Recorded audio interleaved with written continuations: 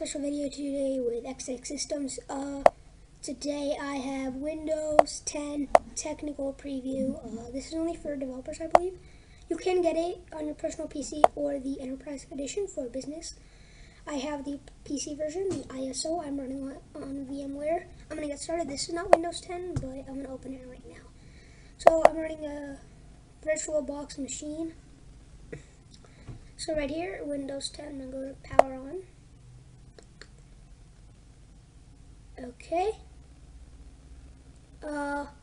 I'm going to go ahead and do not touch it again because it does that so much. Okay, so it's booting up. I can make it full screen. So there we go. It does take quite a while to load. I'll probably make another video on how to get it. But yeah. Oh my god, this takes quite a while. If it takes too long, I might as well just cut ahead in this video. Okay, so it is back. Here we go. It just turned on. I'm gonna go ahead and log in.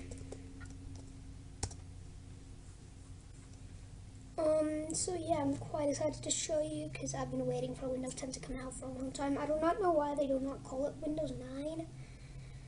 But yes, my friend's aunt is the head Microsoft Windows developer. So here is Windows 10. You can see it comes with a little icon here that says Windows Welcome to Tech Preview. And when I click this, here's the thing. Here we go. So then you start menu right here. So you can just type in and it will search. So let's search up internet. So it's gonna give me that.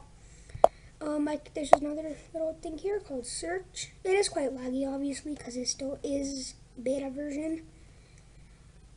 So I can search up anything I need to.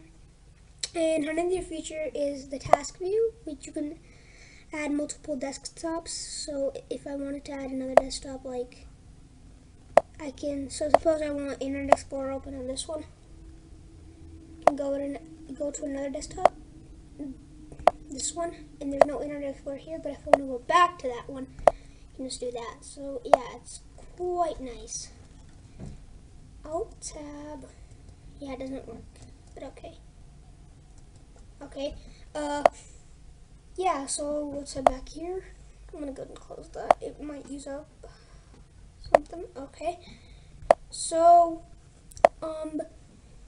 yeah, another new thing is this icon, the File Explorer. It does look a bit different. I'm gonna go to PC settings if I can. Oops. That's mine. So a search. Let's see if I can get that here. Oops. Nope. There we go. I missed it. There we go. That's the new search. Not too different, but yeah, you can personalize different items to your style. But yeah, that's pretty much all they've changed in this preview. That's all I want to show you for now. And yeah, so it's been a great time when I got it, and I'll see you all later. Thanks for watching.